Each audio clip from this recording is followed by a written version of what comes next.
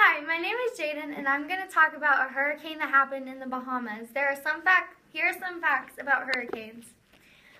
Their speed goes up to 160 miles per hour, 2.4 trillion gallons of rain in a day.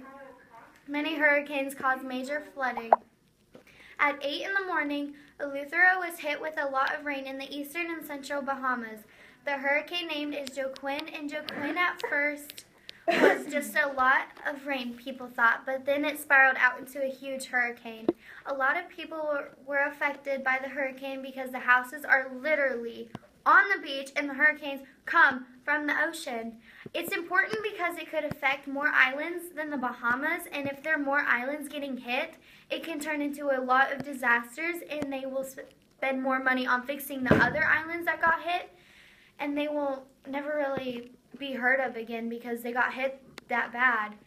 And we might not have any money because we have to be fixing other islands, so that's why I think it's important. I think we're going to have a lot of more hurricanes because of global warming. Here are some global warming facts. NASA is looking at hurricanes in space, seeing like how they spiral out into like this huge development. Bye, that was it. Bye, that was it. Oh. Hi, I'm Mia, and I'm going to tell you about Mrs. Child.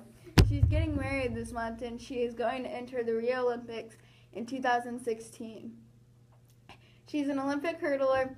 This is significant because she's going to enter the Rio Olympics. Child finished third in the semifinals. Her time was 54.8 seconds.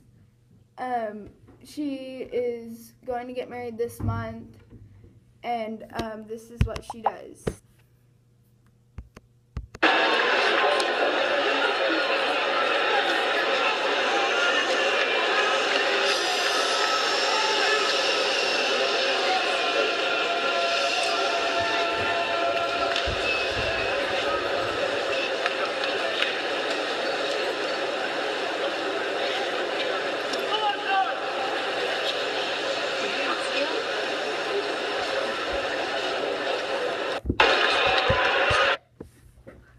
I hope you liked my story about Mrs. Childs.